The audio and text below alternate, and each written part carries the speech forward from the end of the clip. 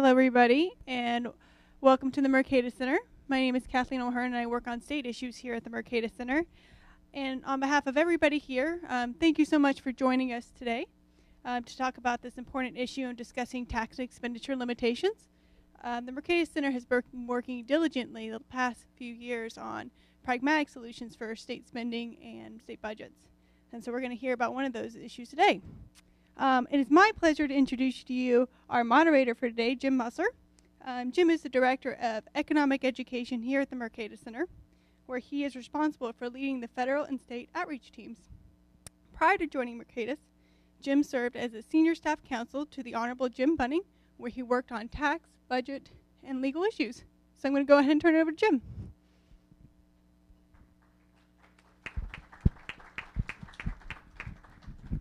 Thank you very much, Kathleen.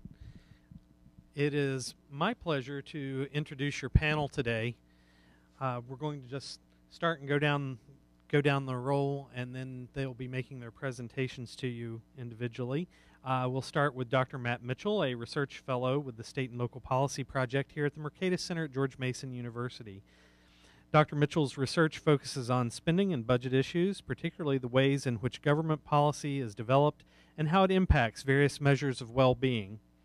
Dr. Mitchell received his PhD in economics from George Mason University and a Bachelor of Arts in Political Science and a Bachelor of Science in Economics from Arizona State University. Dr. Mitchell has recently published a study entitled "Tell It Like It Is: Do State Tax and Expenditure Limitations Actually Limit Spending?", which discusses the issue in some detail. His work has been featured in numerous national media outlets, including the New York Times, the Wall Street Journal, the Washington Times, National Public Radio. He has appeared on C-SPAN, and Dr. Mitchell blogs about economics and economic policy at neighborhoodeffects.org.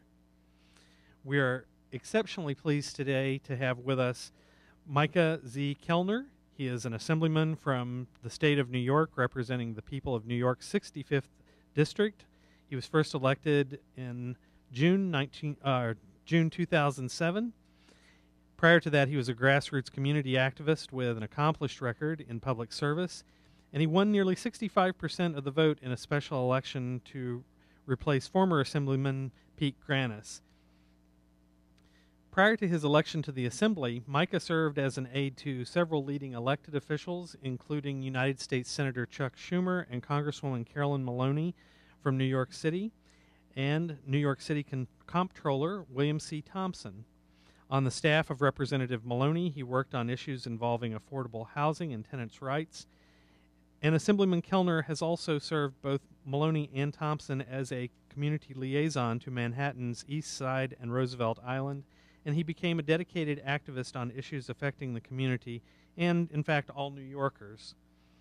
He works side by side with leaders and members of neighborhood and citywide civic associations such as the East 79th Street Neighborhood Association, the East 86th Street Merchants and Residents Association, and the Carl Schultz Park Association. Thank you for being with us, Assemblyman.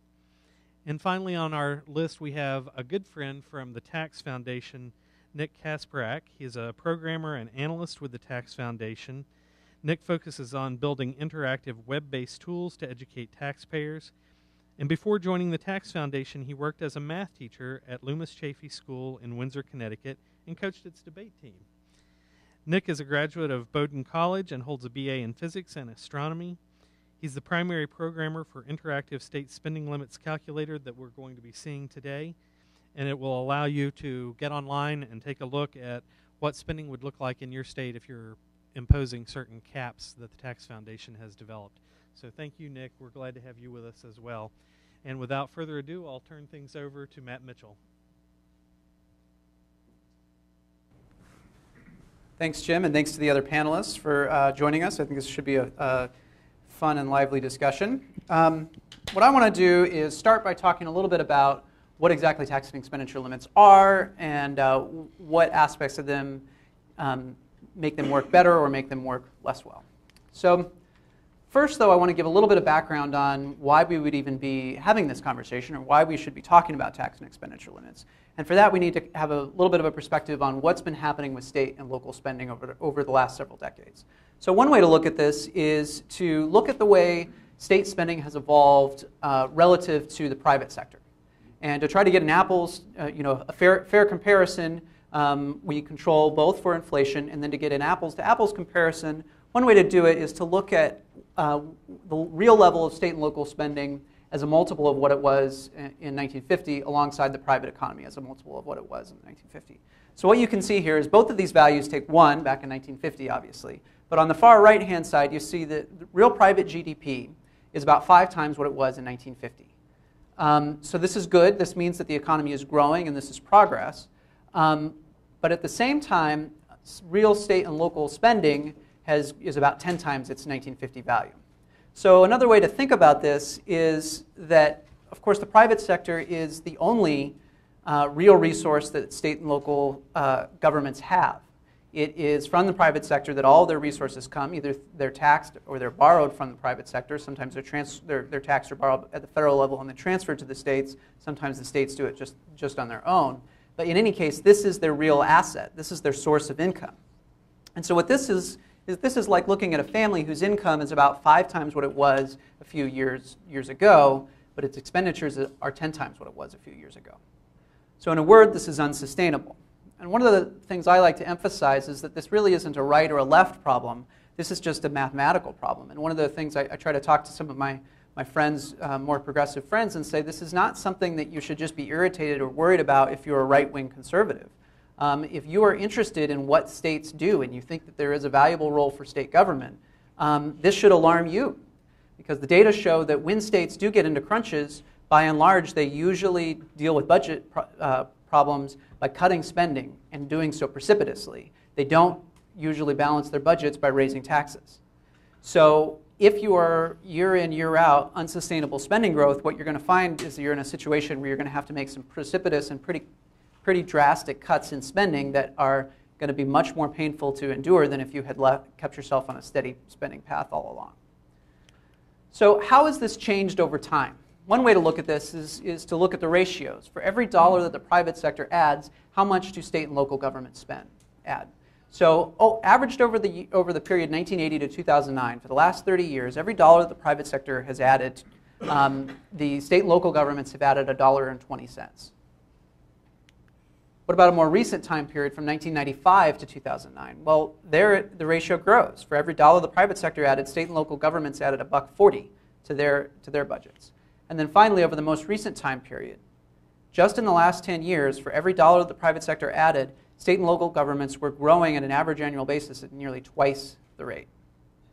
So not only is it unsustainable, but it's growing more so over time. Another way to look at this is what is happening in the future. Well, fortunately here we have the federal government's Government Accountability Office has analyzed this, and they've looked at what is the long-term budget projection for states. And what they say is that states face, over the next 50 years, about a $9.9 trillion gap. So their projected funding increases are simply far exceeding their projected revenue increases. And they exceed it to the tune of $9.9 trillion. And so what they calculate is that what's needed in order to bring this long-term fiscal problem in line is an immediate 12.3% reduction in state spending or a 12.3% increase in revenue starting immediately and maintained for each and every year for the next 50 years. So that's the bar on the right. That's what's necessary to take care of the state fiscal problem. To put that in perspective, the bar on the left shows that what states have done in the last year with their general funds. Last year, they've reduced their general funds by a little over 6%, or a little over 7%, I should say. So they're barely doing half of what they need to do in order to bring their budgets in line. Now, a caveat on this, state general funds, many of you may know, are actually less than half of what the typical state spends. They're about 45% nationwide. States have other revenues. They have other funds on which they draw. Mainly, the biggest category there are federal funds, but there are other state funds that are dedicated to certain sources, and there's also borrowing funds. When you actually lump all that together and you look at all of the resources that state governments have, they've actually increased spending a little bit over the last recession. So you've seen a lot of newspaper reports about the cutting to the bone budgets that states are doing. Well, all that action is going on in their general funds. Now, this year is going to be different because this year the the federal stimulus bump runs out, and the FMAP, the increased matching formulas for Medicaid, are going to go back down to normal. And so this year, actually, states are, for the first time in the recession, I think looking at a possibility that overall state spending may have to decline. In any case, we're nowhere near grappling with what the long-term problem is. As the Federal Government Accountability Office suggests, they need to cut by about 12.3% and sustain those for the next 50 years. Okay, so with all that as a background, what can we do to try to bring states in line? Well, we're at George Mason, where James Buchanan won the Nobel Prize in economics in 1986. And he did it in large part by pioneering a field of economics known as constitutional political economy.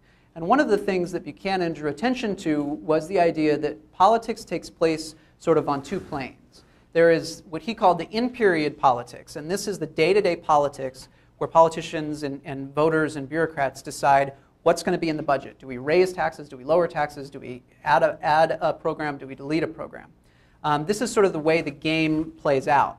But then there's another level of politics that he talked about, which is, he used the word constitutional, but these are institutional politics and institutional changes where you set the rules of the game. So it's at this level where you decide what are the rules where the everyday politics takes place? What are the rules of those games? So can governors, do they have a veto power? If they have a veto power, what kind of a veto power is it? Can legislatures roll over a deficit from one year to the next? Are there term limits? Is it a biannual budget or a one-year budget? And are there institutions that restrain the incentives and restrain the behavior of the politicians, like tax and expenditure limits? So the important distinction here, and a lot of studies have corroborated this, is that the in-period politics, it's important. That kind of stuff changes your life. Do you pay more taxes? Do you pay less? Do you have a program or do you not? But those changes can reverse themselves next year. If you get rid of a program, it can come back in the next Congress or the next legislature. The institutional changes have much more staying power. So if you change the governor's veto power, what you'll find is his or her behavior will be affected for decades to come. So I want to focus a little bit on institutional changes. And what these are changes that alter the incentives of the politicians, bureaucrats, and voters. They behave differently in the place of some institutions than in others. So one institution that people have talked about is called a tax and expenditure limit. And this is how it should work in theory. This is a particular kind of tax and expenditure limit. What these are rules, formal rules built into either statutes or constitutions that govern how much the legislature can spend or how much the legislature has in revenue. And they fix it based on a formula. So this example is a formula that's inflation plus population. And what it says is that what would have happened if Arizona had an inflation plus population limit. And it said that each year, starting in 1995, its budget could only grow at the sum of those two figures. Well, this bottom line is what their budget would have been. This red line is what their actual budget has been over that period, after adjusting for inflation. All this is 2008 dollars. So as you can see, a tax and expenditure limit is extremely appealing, particularly in theory, because it looks like it has the ability to limit spending. Now, I picked a particularly restrictive kind of tax and expenditure limit, inflation plus population limit. We'll get into that. What are the other features of that kind? So this is what about over half of the states have tax and expenditure limits. I think it's 27 at this point. They started in 1976 with New Jersey, and they've really proliferated over the next several decades. But once you dig into the data, you don't actually see a picture like this. Instead, you see something like this. So this is the impact of after you run a regression that controls for all sorts of other factors that might influence state spending. What you find is that tax and expenditure limits in low-income states are associated with less spending. But tax and expenditure limits in high-income states are actually associated with greater spending. So that bears emphasis. It's not that they don't work in high-income states. It's not like they have no impact. They actually seem to make the states spend more than they would if they didn't have a tax and expenditure limit at all. So what's going on here? This seems like a pretty odd paradox. Well, to uncover this, sort of break open this onion a little bit, it first bears mentioning that tax and expenditure limits have there's a wide variety of these things. So I mentioned the formula. Well, the formula matters. You could have it based on inflation plus population, which would say the budget or the revenue can only grow at the sum of those two figures. Or you could have it say that the budget can't grow faster than income growth, where it says if the residents of the state, if their incomes grow 3%, then the budget can grow 3%. If they grow 4%, the budget can grow 4%, but no faster. Another variety is income share, which says if the state spends 10% of all their residents' income, it can't spend any more than that. So it's kind of similar to the income growth, but it works a little bit differently by picking out a share rather than a growth rate. And then finally, there's other varieties, which are frankly a little random sometimes. They'll just say the budget can grow no faster than 5.2%. And they just pick a number out. Then there's all sorts of other characteristics, whether they're adopted by the legislature, whether they're adopted by initiative, whether they're constitutional or statutory, whether they target spending or revenue. All tax and expenditure limits can be overridden, but some require a supermajority requirement to be overridden. Do they immediately refund surpluses? Things like that. Well, it turns out when you look a little bit closer, you find that those kinds of factors that change the stringency of a tax and expenditure limit do make a difference. And here again, I've still divided it up into low and high income, and you still have this bifurcated effect where in low income states, tax and expenditure limits seem to limit spending, whereas in high income states, they lead to a little bit more. But the other thing to notice is that the more stringent TELs, these are TELs that are codified in constitutions, that limit spending rather than revenue, that prohibit unfunded liabilities down to the state levels, that automatically refund surpluses. Basically, I built an index that measures how strict it would be. So you would imagine the more of these types of characteristics it would have, the more stringent it would be. And what I found was that states that have these more stringent TELs do seem to have more of an impact, but you still have this bifurcated effect. So what's going on with the bifurcated effect? Well, it turns out that the most popular variety of TEL is a kind of TEL that's based on income growth. So like I said, it'll say if the income of the residents grows at 4%, that's how much the budget of the state can grow. Well, if it's based on income growth, that appears to be what's driving this overall factor when you look at the difference in the way TELs operate in different states. Because what seems to be happening is in a high-income state, the TEL is acting as an excuse for the legislature to spend up to the limit. So it's not limiting, and it's not like they're avoiding it or getting around it some other way. It's actually, without the TEL, they probably would not spend as much. We can get into some of the, maybe in the question and answer, if anybody is interested, we can get into some of the ways we try to measure this. But the other thing to point out is that inflation plus population basis TEL, which is the kind that I showed with Arizona, it doesn't have this characteristic. A lot of fiscal conservatives like this type of tax and expenditure limit because typically inflation plus population is less than income growth, and so it's a strict limit. But the other thing that makes it a nice characteristic is it doesn't have this weird effect where in high-income states it perversely encourages them to spend more. So the formulas matter. The interesting thing, by the way, is that some of those other formulas don't matter at all, don't seem to impact at all. So if it's based on income share, which a lot of tax and expenditure limits are, it doesn't seem to affect spending one bit. So just to kind of summarize, what makes for a good TEL? Well, it turns out, like I said, inflation plus population basis is a nice characteristic. I also found that if it were constitutional rather than statutory, that seems to make it a much more effective tax and expenditure limit. If its target is spending rather than revenue, that seems to make it more impactful. This means that the legislature can't spend it anyway, and there's no way to get around it through borrowing or something like that. And then finally, if it automatically and immediately refunds surpluses. This has a nice characteristic because it doesn't give the legislature any chance to spend it. And two, it gives the taxpayers something that they value in the tax and expenditure limit. So it makes sure that they see the checks come in every so often when the government collects more than it should under the tax and expenditure limit, and so then they choose to make sure that it stays on the books.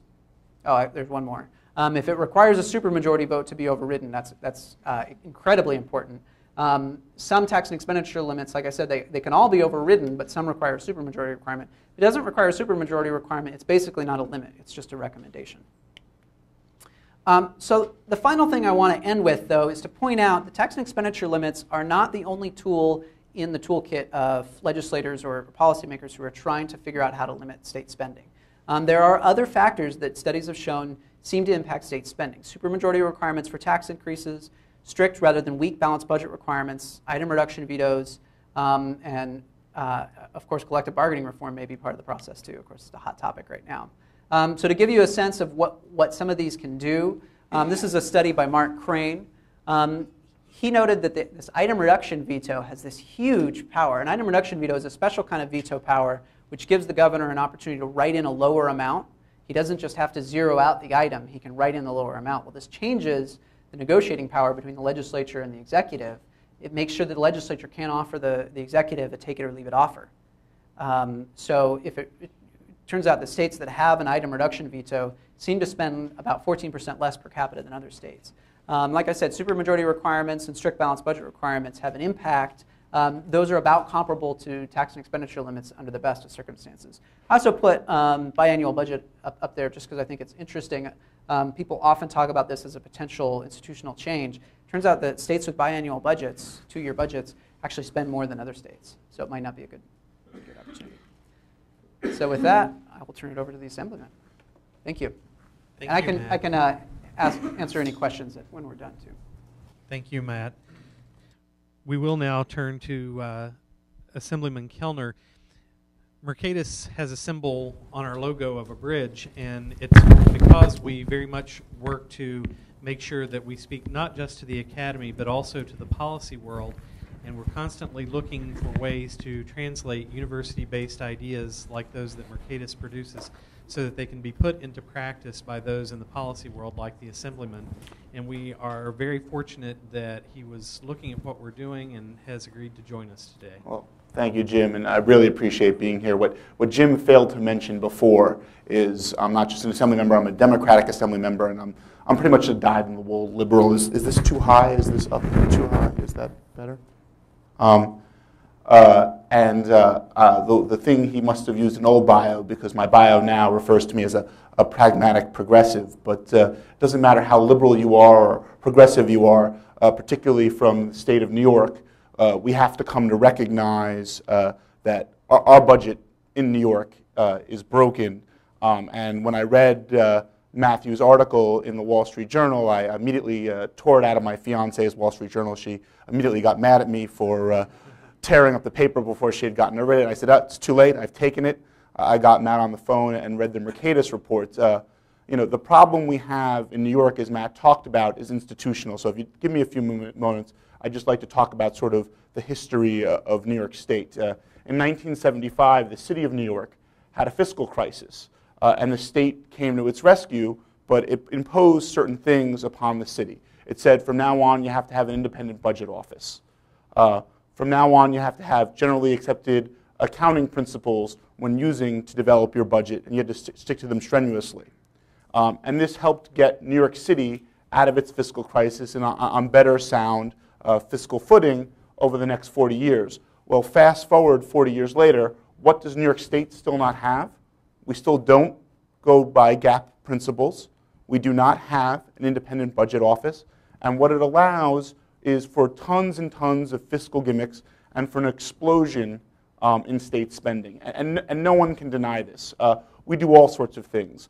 We say, oh, you know what, we're going to have a deficit. We'll just roll this year's spending, we'll delay the payment, and we'll roll it over into the next budget year. So next year we'll have a deficit. We will use cash budgeting. You know what? We'll borrow from the pension system. You know what? We'll not just borrow from the pension system. We will delay payments to the pension system, costing the taxpayers longer over the course of a period of time. And it's just ridiculous. And the problem that we have is we have an April 1st budget deadline.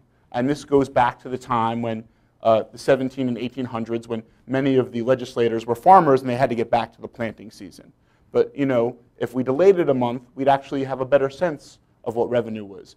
If we had an independent budget office, we would have real numbers. Instead, what we have in terms of revenue is a political negotiation. Here is one instance where Democrats actually do a decent job. We we control the assembly and we actually play by the books. The Democrats in the assembly, when we come in with our revenue numbers, we try not to play politics. We usually come in with the lowest number. The Senate, for the last 40 years, save 2, has been controlled by Republicans. They just tend to make their numbers up. They always end up coming up with the highest number.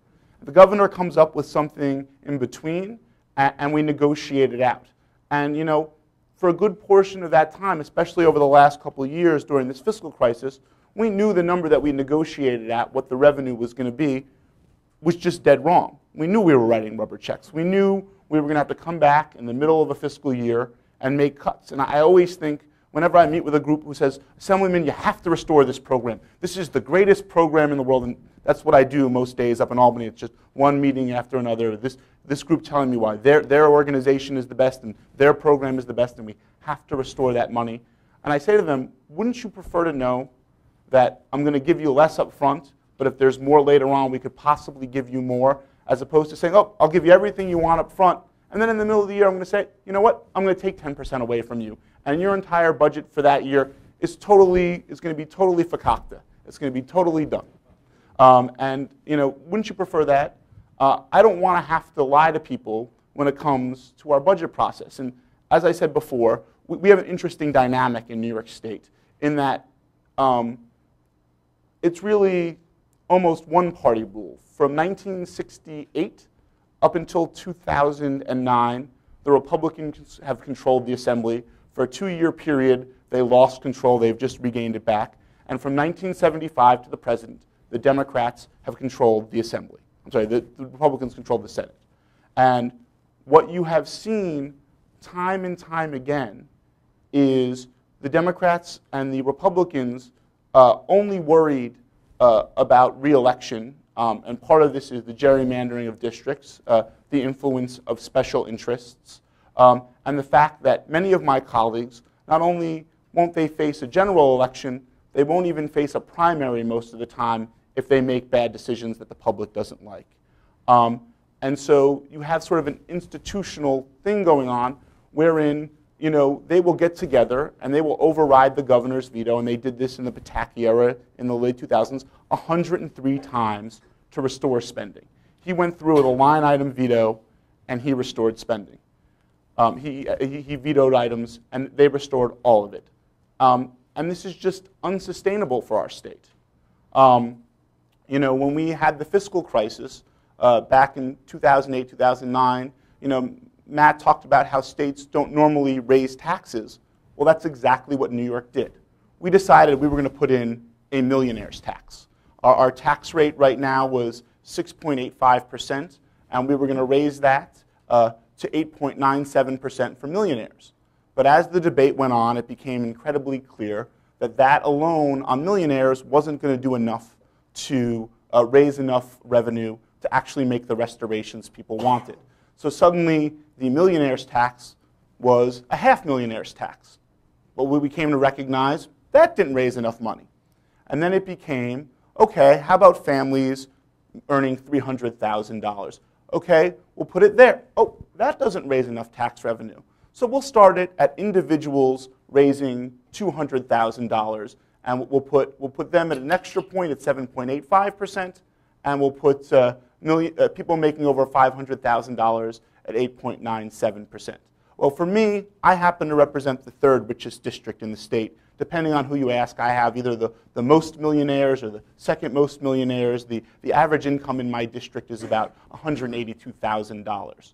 So for me, this is hitting middle-class families. And to sort of explain to you how you laugh when I say middle-class families, but we have actually rent regulations in our state. We have rent caps on certain types of housing, particularly in the city. And for a long time, and still does, the law said if you make $175,000 and your rent hits $2,000 a year, the landlord can take the rent cap off and he can charge you whatever he wants. And people fought against this. It's been the same income level since 1993. We have to raise the income level. We have to raise the income level. So we in the Assembly every year pass a bill that says we want to keep middle-class affordable housing, so we'll raise that income level to $250,000. Well, now isn't that a contradiction? On one hand, we're saying at $250,000, you're a millionaire. But on the other hand, we're saying at $250,000, you're a middle-class individual who needs affordable housing. Which is it? So lo and behold, our new governor, Governor Cuomo, came along, and he basically said, I'm going to attempt to put a stop to this. I am going to put out a budget that has real cuts, not just cuts into potential growth, but actual cuts from year to year. And this has driven people up a wall. They have gone completely insane over this. The governor pointed out that our education budget and our Medicaid budget, we spend in New York State more per capita on Medicaid than any other state in the nation. We spend more than California, which I find amazing. We have the gold-plated Medicaid in our state. We have every one of the 30-plus federal options we offer it here in New York State. And Medicaid is a good thing, but it is just getting out of control.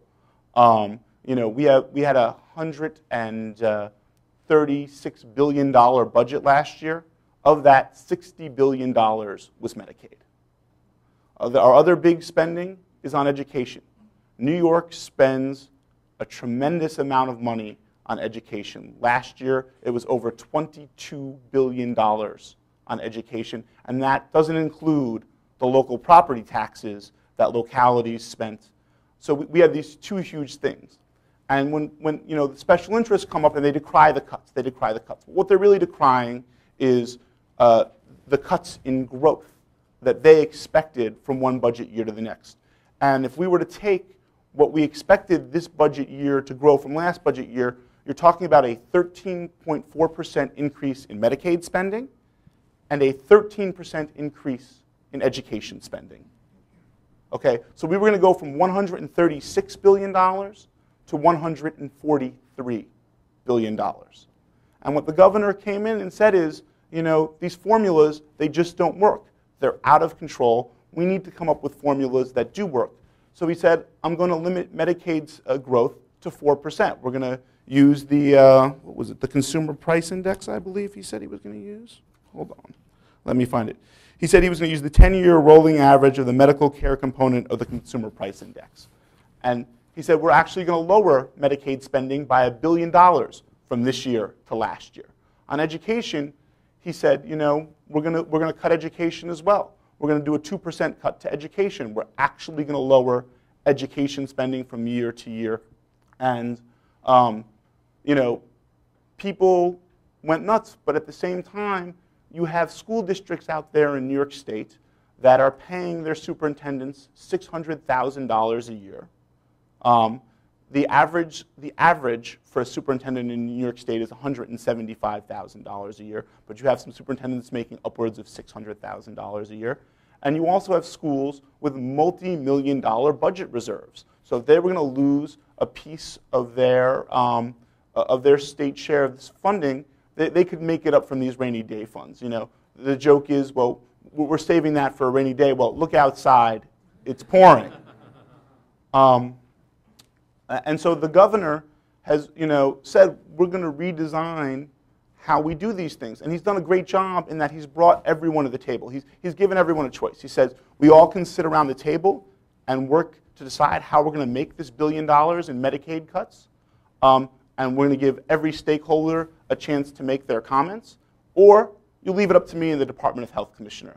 Well, let me tell you, every stakeholder leapt to sit around that table, and now groups that at first said, well, we could never sustain the hospitals, the healthcare union, 1199, SEIU, are all saying, you know what, we can live with this. We can live with this, and we want you, as a member of the legislature, to support this program.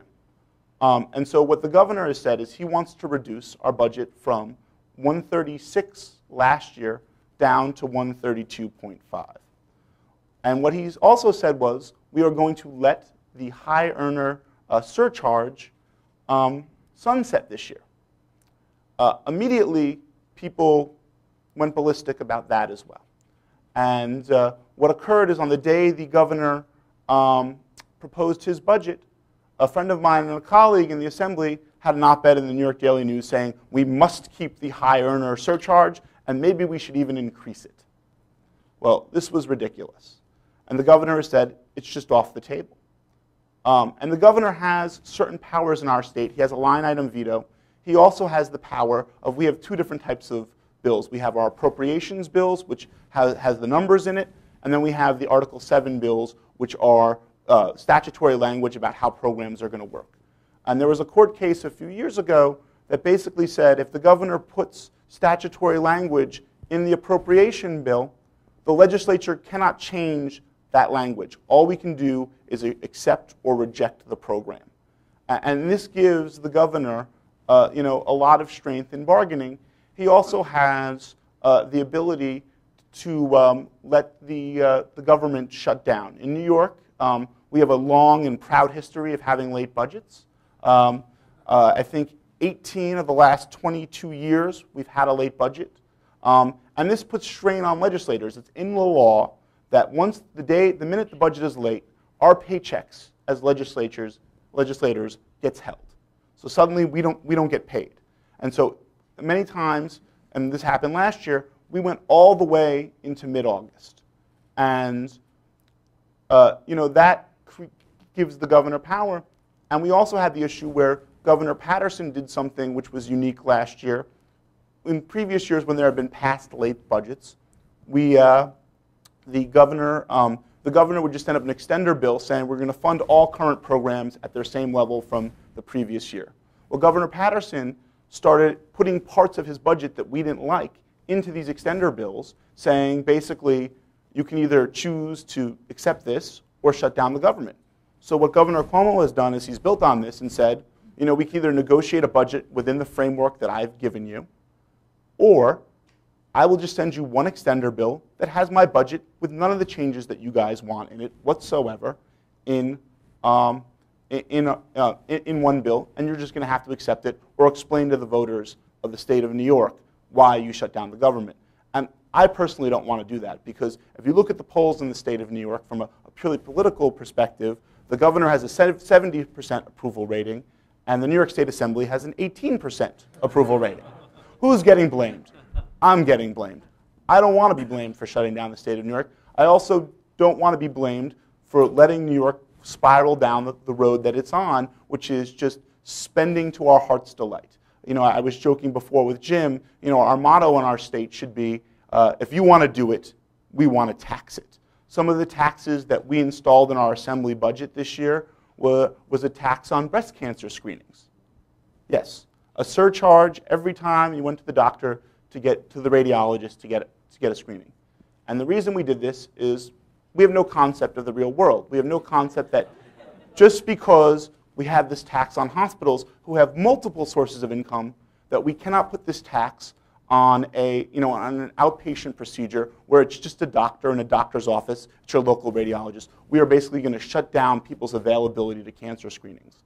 I got up and I said, I see that there's a surcharge on obstetrics. Why do we want to have a baby? Why do we want to have a baby having tax? Because that's what it was. It's a 4% surcharge. I said, well, it's not really a tax on having a baby. I said, so you're telling me it's not a 4% surcharge on obstetricians and the procedures they do? I said, what's the majority procedure that obstetricians do? It's delivering a baby. So I understand we have some population problems in New York. We're losing population, but I don't think we want to be driving out population like this. The one issue that our governor is going to face, even if he wins all of these battles, is this. And we've seen this time and time again. We in the legislature, we have time on our side. Governors come and go. I have members of the legislature who have been there literally 40 years. The chair of our health committee got elected in 1970 when he was 21 years old, and he's still in the legislature today. So we have time on our side. And if we don't get something, as Matt talked about, where we have the nexus between income growth and population in statute, we are just going to slowly over time, once Governor Cuomo leaves, undo some of the gains he's made in reducing spending, controlling spending, bringing things back down to a realistic perspective. And history proves it with Governor Pataki. Governor Pataki came in with a bang in 1994. He really changed the budget in New York State, reduced it quite significantly, reduced taxes quite significantly. I didn't agree with him, but that was the case in 1995. And then as we got into his second term, the legislature just slowly undid all the gains that Governor Pataki had made in slowing the growth of our budget, and it exploded in his last term, in his third term. And so what we need to do is put something in statute. So when I read the Mercatus Center's report, I forwarded it on to the governor. I said, we need to be looking at doing something like this, that we can't just have it for one budget year or 2 budget years. And it's interesting, Matt brought up biennial budgets. What the governor put in our budget for both Medicaid spending and for education spending was a biennial budget. And part of it was political because next year we have an $800 million growth in education spending. And I think part of that was not so much the formula, but realizing he could probably calm some of us in the legislature if we knew that next year spending on education would explode again. And so that's really sort of the end of my talk, is that you need these things in statute, and you need these things to have a supermajority to actually ensure, because otherwise you have a budget process that ends up like the state of New York. I forgot to mention, we have a nickname in the state of New York for what our budget process is called. It's called the Big Ugly. And I think I've pretty much explained to you why it's called the Big Ugly.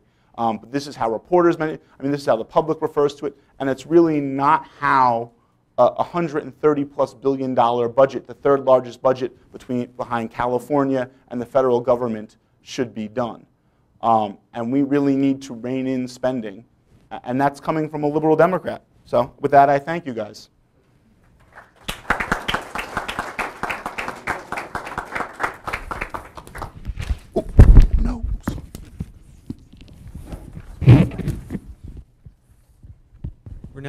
We're now going to hear from Nick Kasprak from our good friends at the Tax Foundation. The Tax Foundation is one of the partners that Mercatus works with in an effort to find solutions for state-based problems.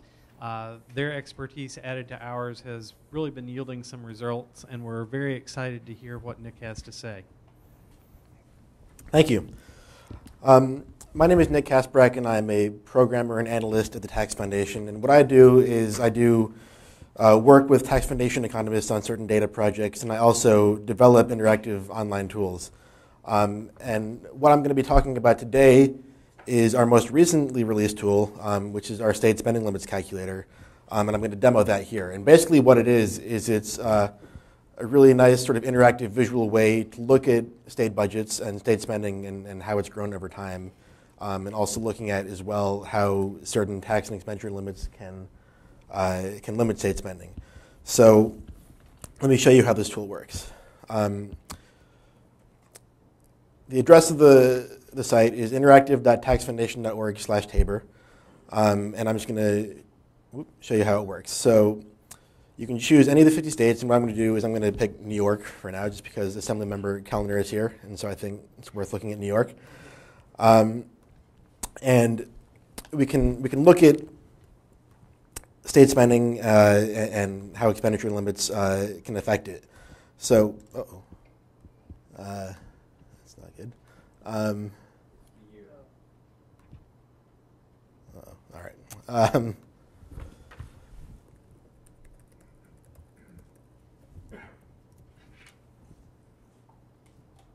Technical difficulties here.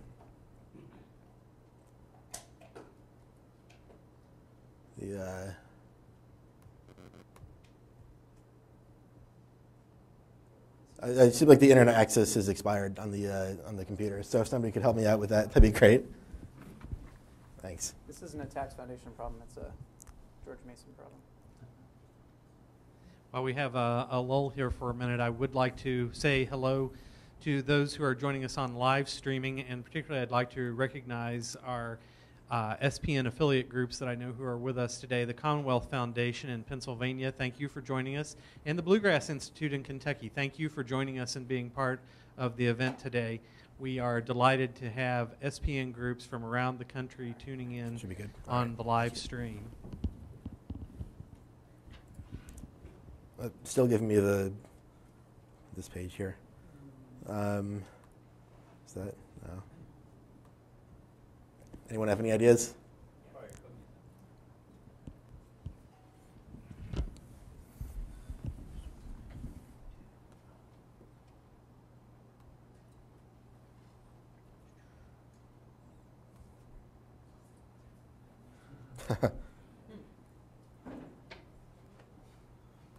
Please tell me that didn't just show up.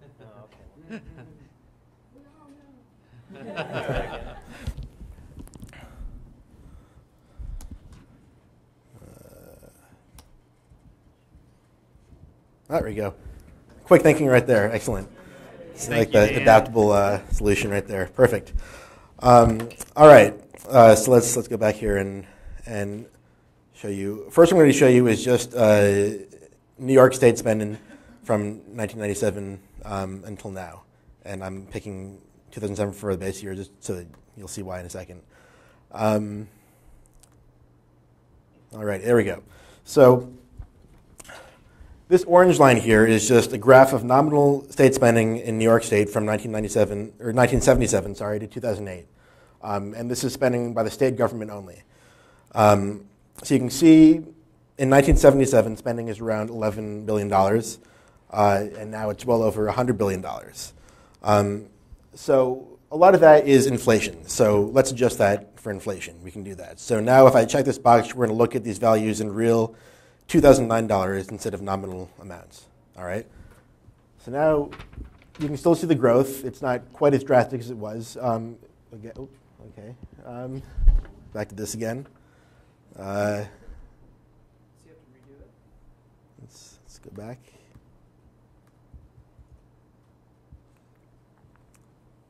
Another page up somewhere? Okay, I see. Just flashed at me. All right.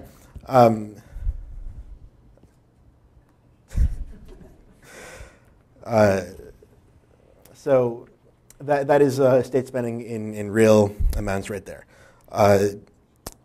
So if we look at this, you can see there's a noticeable increase around the year 2000. All right, that's where it really starts to shoot up.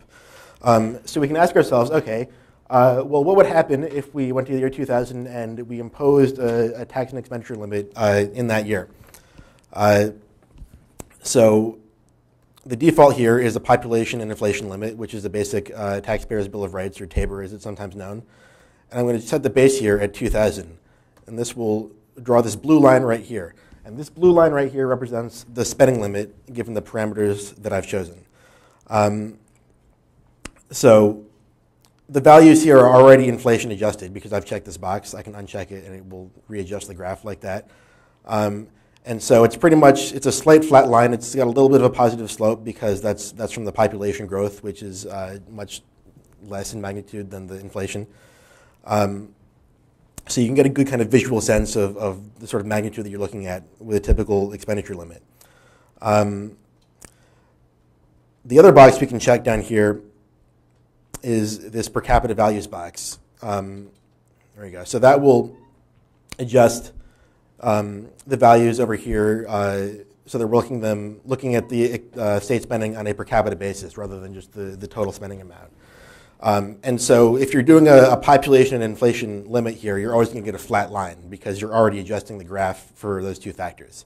So this gives you a really good kind of visual sense. In 1980, state spending in New York was around $2,100 per capita in real 2009 dollars, and that amount has been steadily increasing. So I can move the base year around, and you're just going to get a flat line wherever you choose because of the way the graph is adjusted. So let's go back to the year 2000 and go back to the the nominal values and the total amounts. And right here we get a nice kind of it kind of adds it all up.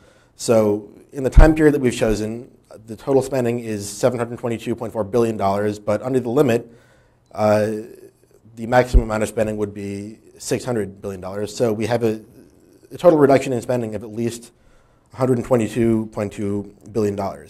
Now, one of the problems that people often bring up in relation to Tabor limits is this idea of a ratchet down effect, which is the idea that if you're spending so much in one year and the limit in the next year is based on the spending the previous year, then you're always going to be needing to spend up right up to that limit in order to maintain that limit into the next year.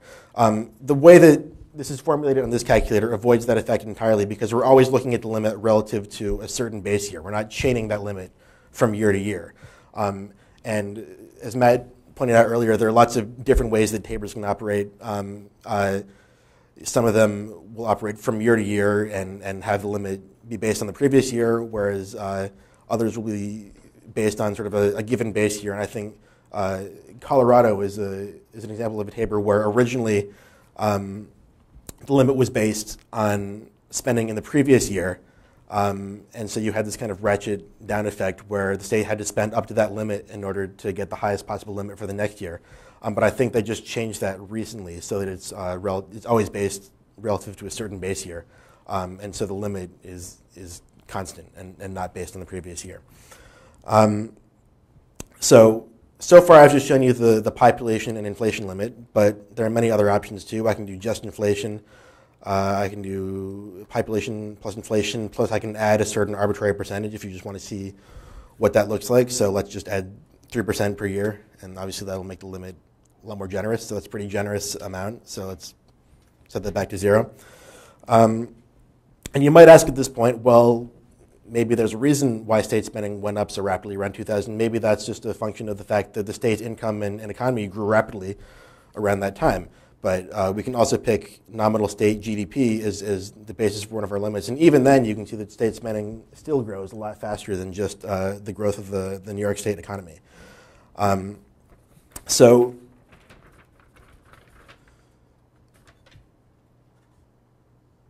what this tool really shows you is that it's a great way to look at any state you want and just get a sense of what the spending looks like, how the spending has risen over time, and it really gives you some great context because you can look at these limits, which I think make intuitive sense to people, things like state GDP and population plus inflation, and you can really get a sense of just how rapidly state spending has grown in the past 3 decades, and particularly in the past 10 years or so.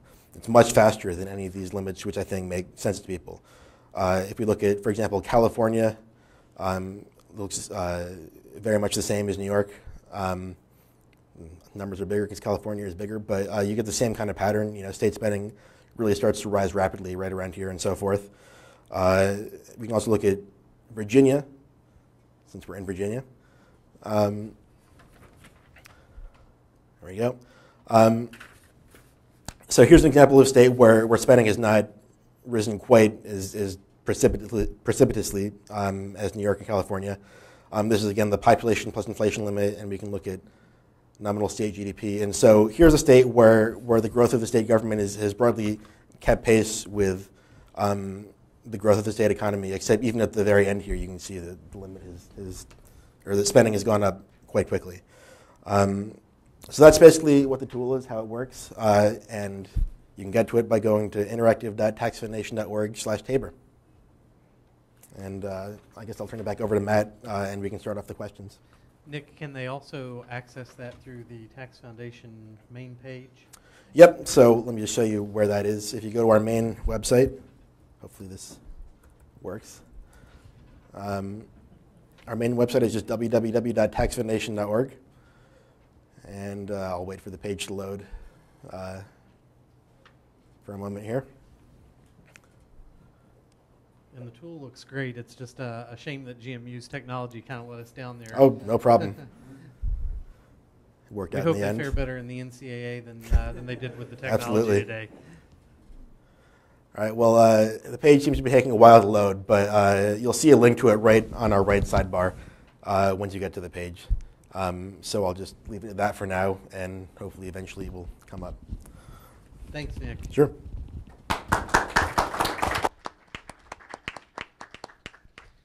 We will now begin period of question and answer, and I would like to direct the first question, since I get the prerogative of asking the first as the moderator, to Dr. Matt Mitchell. There's been a fair amount of talk about something called TABOR, the Taxpayers' Bill of Rights, and how that was used in Colorado.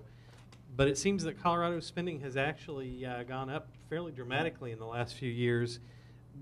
Was TABOR a failure? How did that work? Yeah, so TABOR is probably should not stand next to yours. So TABOR is probably one of the more restrictive of tax and expenditure limits. It was put on in the mid-90s, and it actually worked extraordinarily well in terms of limiting spending. There were a couple things that ultimately sort of undid it. One is this ratchet effect. So as Nick pointed out, TABOR did have this property where it was based on last year's budget. So that was your base year. So whatever happened last year, if you were in a recession and your budget actually fell through no choice of the legislators, no choice of the policymakers, your new TABOR limit was based on last year. So that meant every time it hit a recession, it really ratcheted it down. So this was a pretty restrictive limit, and some people complained about that. But the other thing that is interesting is that while TABOR said that the budget could not grow faster than inflation plus population growth, there was another amendment added to the state constitution in Colorado which said per pupil education spending has to grow at the rate of inflation plus 1 or 2%. So you had two parts of the Constitution which were basically on a fiscal collision course, one with the other. One part says the whole budget can't grow faster than inflation plus population. The other one says that the budget on education has to grow faster than inflation plus number of students.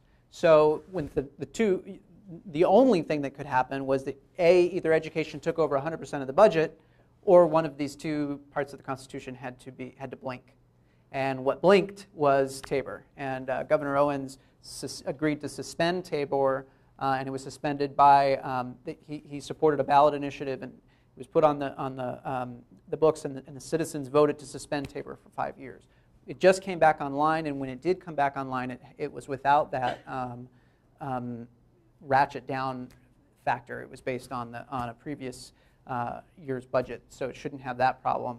I actually do not know what the fate of the per pupil spending provision. I think it might still be in the Constitution, so that might just set up another problem. But maybe somebody else knows that better than I.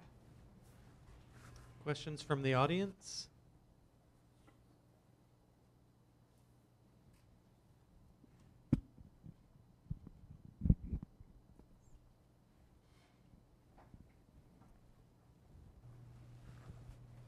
Hi, Morgan Politzin here. Questions mainly for Mr. Kellner. I know that TABOR has been very controversial in Colorado, and I believe it was just a similar proposition was just defeated in Maine. What do you think are the political chances of something like this being implemented in New York or other states? 0 to none.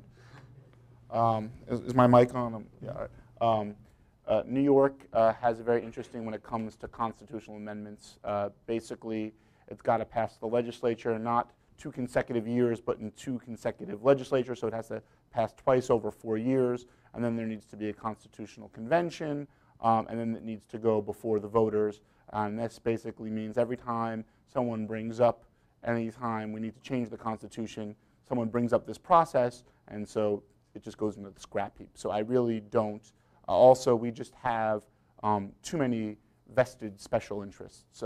I spoke before about the hospitals, but you also have on the education side, there is just so much spending that goes on to keep the status quo. I don't see it happening, sadly.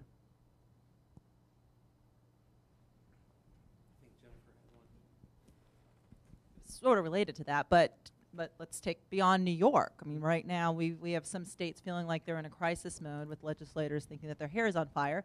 How do we cut through the clutter, though, so they're not addressing what you call the in-period change and they're looking for more systematic reforms down the road? The best way to message or just get this in their sights? This is for me again. I think the thing is, and this is what occurred in New York, you have to take their natural allies away. I mean, what the governor did, I mean, for the the hospitals and the hospital unions to be sitting here saying, hey, we want this. Like, you know what, we understand there have to be cuts, and we would much rather prefer to have been a part of that. And we got some of the things we wanted. We gave up some of the things. You need that, because otherwise, sadly, I often joke, we get in our conference room to discuss issues as the Democratic Conference in the Assembly, and they must filter something through the air because people forget the outside world. They only sort of hear what's going on in the Capitol. And again, that goes back to many of my colleagues not having competitive races, not having to go out on the street every 2 years and shake hands and talk to voters. But you really need to sort of break people out of that bubble to have them hear what people are actually saying out there. And if there are consequences for their actions, they will break through that clutter. If there are no consequences, the same is just going to continue to be true. Hi, Ryan Lynch. Question for Dr. Mitchell and also Mr. Casper. It's a question about the modeling. When I look at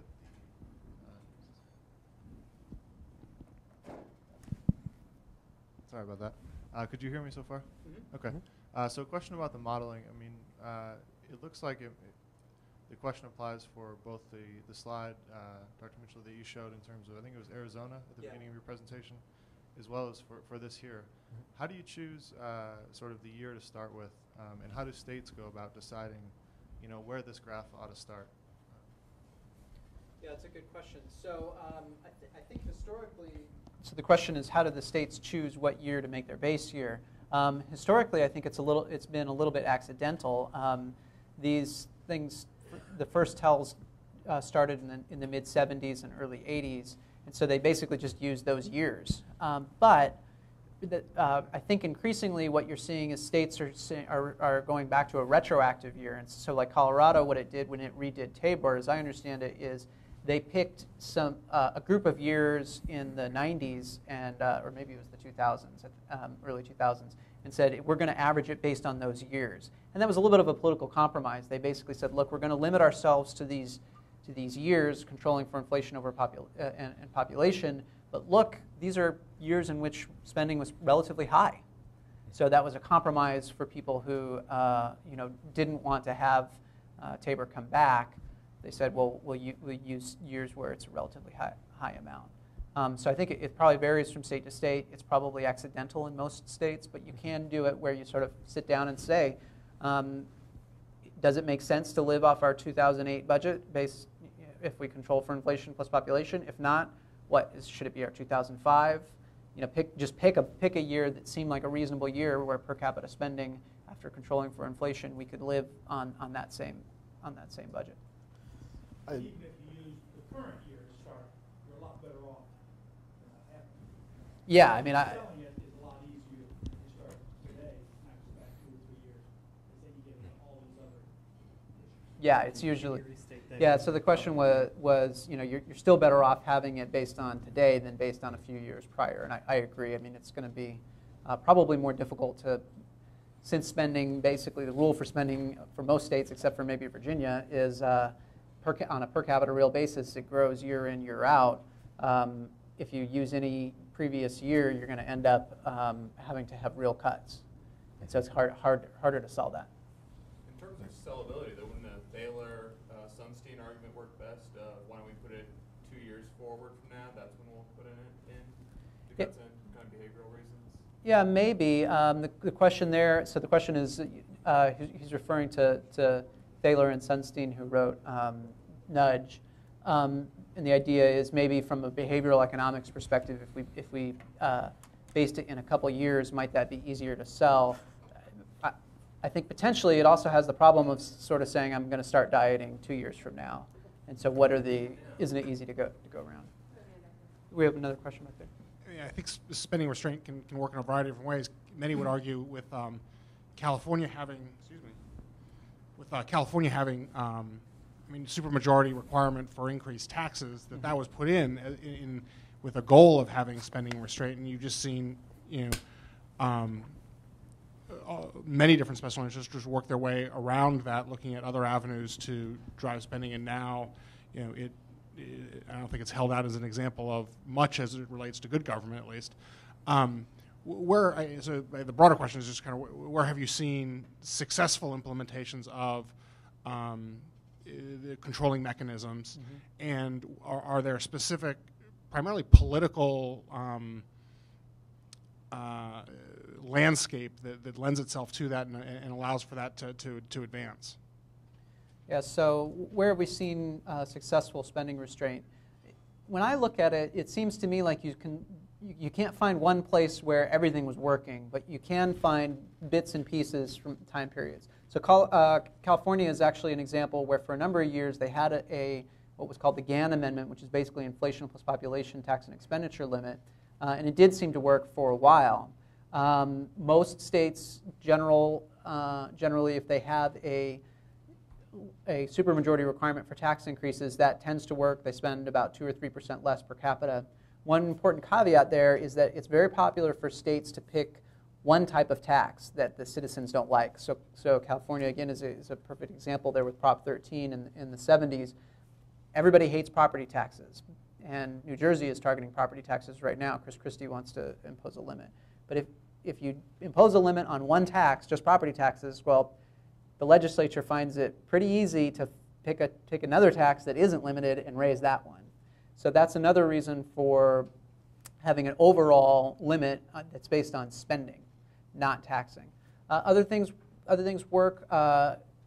In Oregon, they have what's called the kicker law, which is basically an aspect of its tax and expenditure limit that automatically kicks back refunds if the state brings in more than what the legislature is restrained by from its tax and expenditure limit. Same thing with Colorado.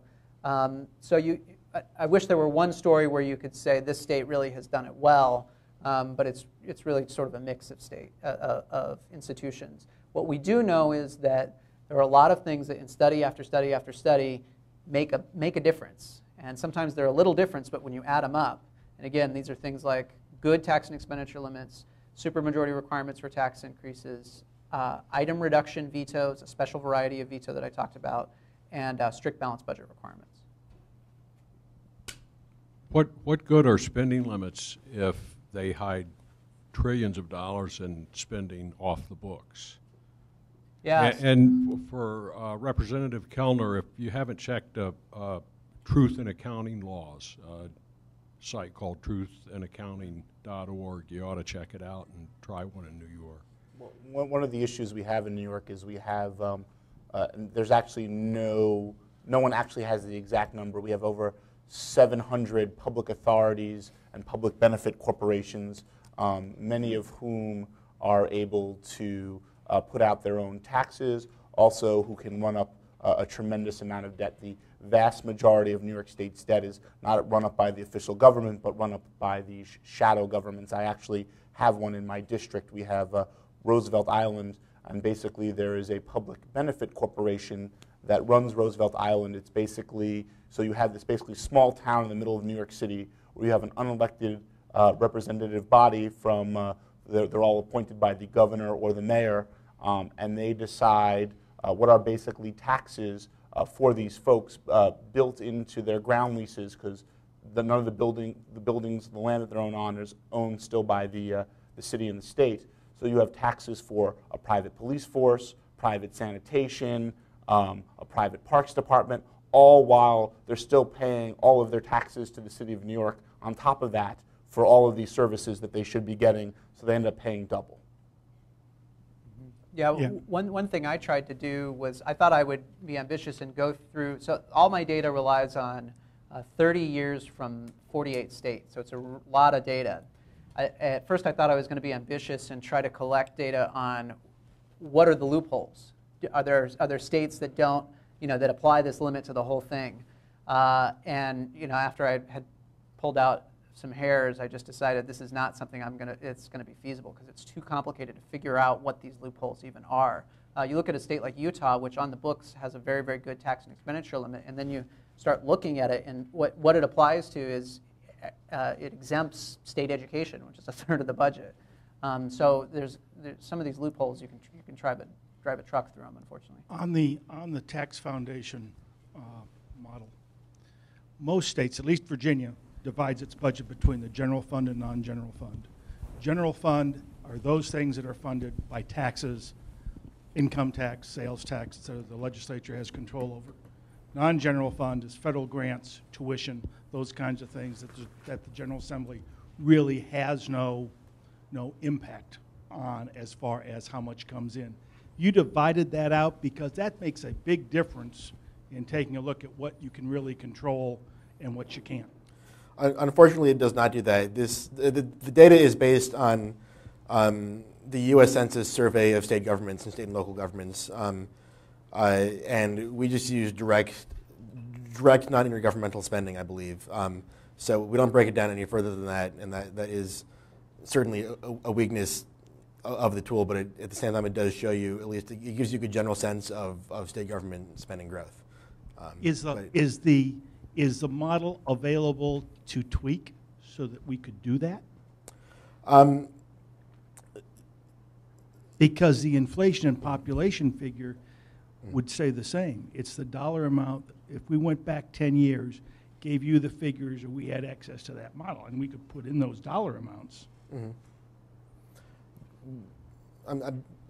I'm not quite sure I understand that last bit, but what I will say is, it would be very easy in the general fund budget in Virginia, for instance, to go get the figures. Right. Population and inflation figure stays the same, so that variable remains. The difficulty with general fund and non-general fund is that it's a way to, legislators will move stuff out of the general fund in order to avoid. That's true. There's a losing argument. Well, I'm saying different states have different things in general fund. You can't really compare states against each other just based on the. I'm not asking you. I'm asking whether that's available. Right. It's not currently available, and that maybe is something that we decide to add to the tool in the future, because, as you say, the data is available, and the U.S. Census survey of state governments, I'm sure, does break it down like that. But at the moment, there's no way to do that, given what's on the website. So I'd have to go in there and rework it a little bit, but that's certainly a project that we can do in the future if we think it's worthwhile. One thing to add, Nick, don't you have a feature where you could download all this data? Yeah, so for example, if I go back to, let's do Virginia again. So you get a big table of all the numbers down here, and you can see the state GDP growth in millions if that's what you're using, or if you're using population plus inflation, then the state population and the CPI for that year will appear down there as well. So all of that is available, and you can see what the assumptions are. And then there's this button down here, which will download this table that you've generated as a spreadsheet, which you can open then in Excel. This data just isn't there, as a cool visual tool. You can actually download it and use it for your own analysis. And certainly, if we wanted to break down, because right now we just have state expenditure, it's all one big pile, but we may think about finding ways to break down that pile in the future. Does that answer your question? Yeah, hi. This is a question for the Assemblyman. I thank you for coming down from New York today. I guess my question would be specifically on New York. If you could, taking into the Mr. Mitchell's data regarding the $9 trillion spending gap that exists in the states, I would assume that much of those spending gaps exist in northern states. In the case of many northern states, specifically in the Northeast, many of them lost congressional seats this year, which means they're losing population. Can you discuss, maybe, Assemblyman, what is the split, or what are the percentages in your state in regards to how the state raised, is it corporate, what percentage is corporate tax, what percent is personal tax? And if personal tax exceeds corporate tax, how do you tackle the problem that your state faces from a budget perspective if it's losing population the way that it is? Well, our population is actually growing in New York. It's just not growing as fast as other states. I mean, we have the real issue, and we were discussing this earlier. You have this issue where there's a very much upstate, downstate divide, where you have, massive urban centers where there is just nothing anymore. Buffalo, Syracuse, they are losing jobs.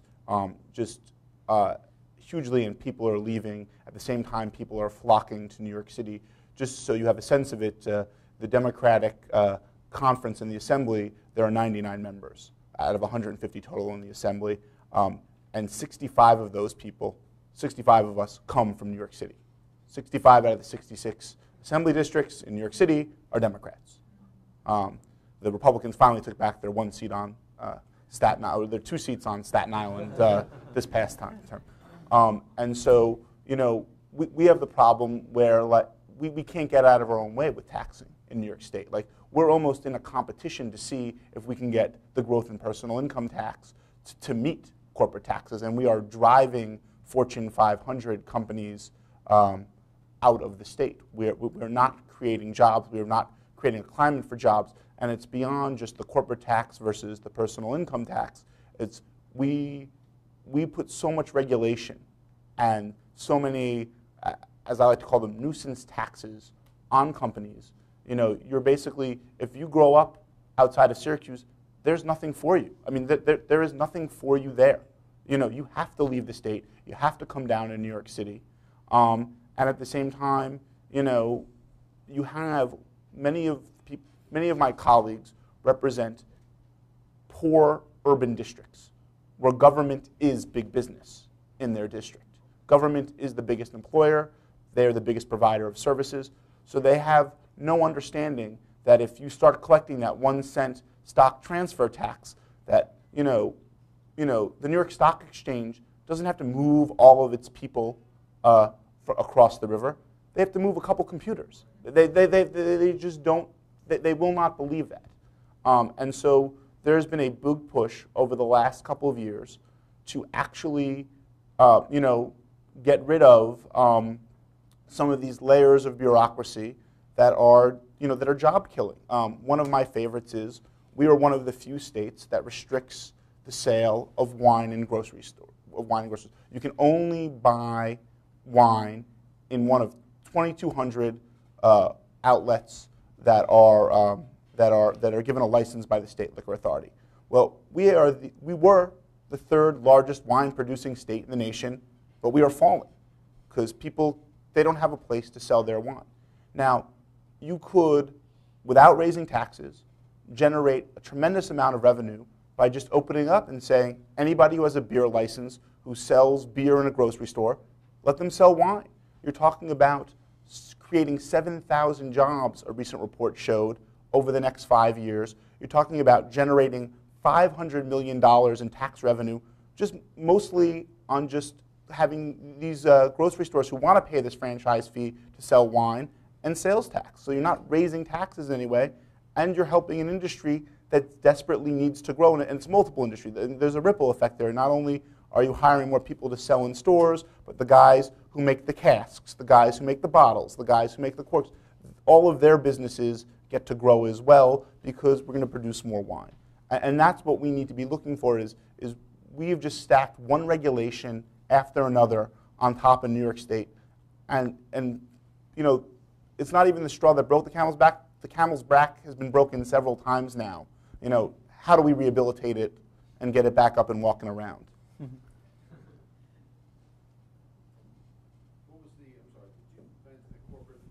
I believe the corporate tax way outweighs the personal tax. One of the things, and I'm not sure if this is still true, but before the fiscal crisis, 20% of all tax revenue in New York State was generated south of 14th Street. And that is because that is where the financial industry is. And one of our problems in New York State is we basically lived off of bonuses. Everyone who was attacking bonuses for Wall Street executives, I said, no, no, no, no, no. You know, that's how New York makes up their budget deficit every year is that 4th quarter tax comes in and everyone got a huge bonus and, oh, thank goodness we just made it. We don't have a deficit any longer. And, you know, one of the things we've tried to achieve is diversifying the economy. You know, we put in a terrific film production tax credit that shows, I believe, for every dollar spent, it generates $5 in economic activity. And, you know, New York is a unique place. You know, you don't want people faking a location, you know, up in Vancouver or Montreal when they could easily bring that production to New York. And so every year I sit there and say, hey, we shouldn't reduce this, we should be expanding this to make sure we get more productions coming to New York State. And I think we'll have to leave the questions at that point. We are rapidly running out of time here today. Please join me in thanking our panel.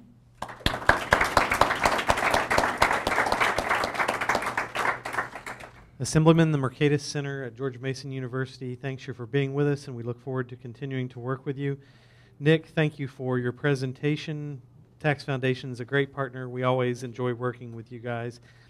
Matt, it's always a pleasure, and thank you so much for joining us today.